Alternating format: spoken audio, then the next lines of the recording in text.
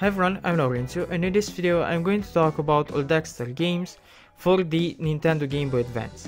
In Daxter's laboratory, Deesaster strikes, DD hops inside the clone-o-matic and makes dozens of clones of herself.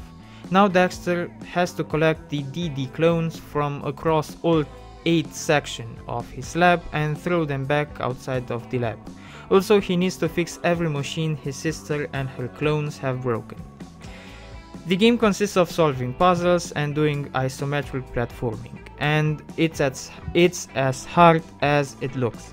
Some areas have some difficult platforming to do. In puzzle solving you will have different sorts of gadgets at your disposal, like the Zapotron and the Splurgerator or remote controlled rockets.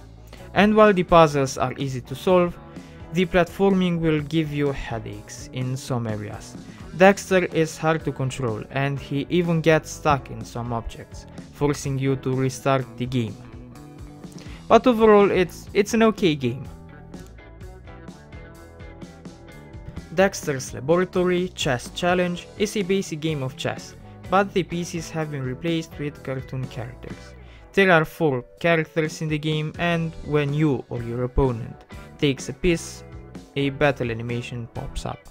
Also, the game has a challenge mode where you are put into a certain scenario and have to checkmate your opponent with one move, and this challenge mode is very cool, in some instances even cooler than the main game.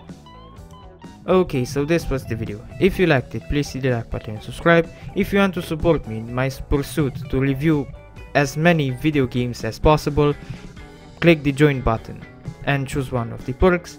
If you want, you can follow me on Twitch, Instagram or Discord. I've left the links to those in the video description.